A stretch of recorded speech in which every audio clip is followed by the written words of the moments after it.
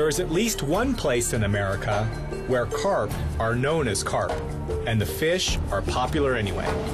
This is Chicago's Chinatown.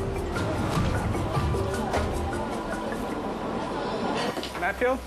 Matfield Chan sells bighead carp and a species called grass carp.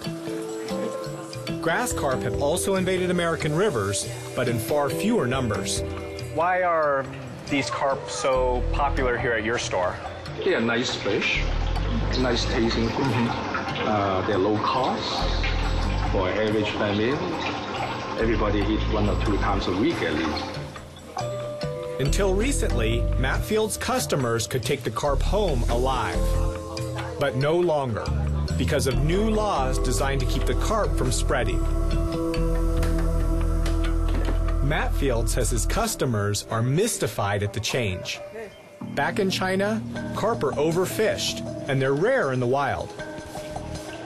How many fish do you sell a week? How many pounds a week? At least a couple hundred pounds. A couple hundred pounds, so a few hundred fish. Yes. The new limits on Chinatown fish sales show the complexity of managing an invasive species.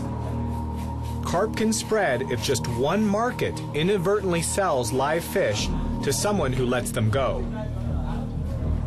And Chicago's Chinatown is just blocks from its prized waterfront, Lake Michigan.